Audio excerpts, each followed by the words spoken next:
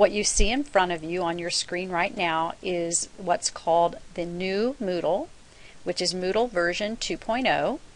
This is just a demonstration Moodle set up by the Lima A site, and I'm going to use it to show you how you can log in. The Marion Local Moodle may not end up looking exactly like this, but it will function the same way. There are two ways to log in.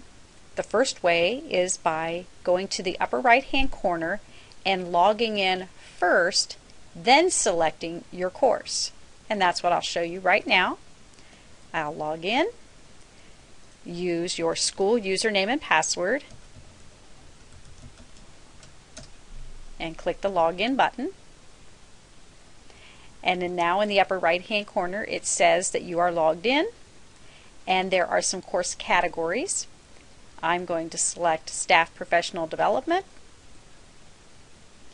and then I'll select, there's only one course right now, but I will just select the course and I go to it. So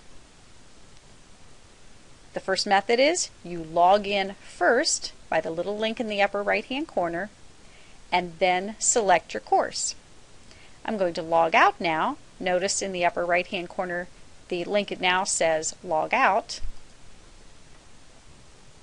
And now the second method is you can select your course first, then it will tell you you have to log in before you're allowed into the course.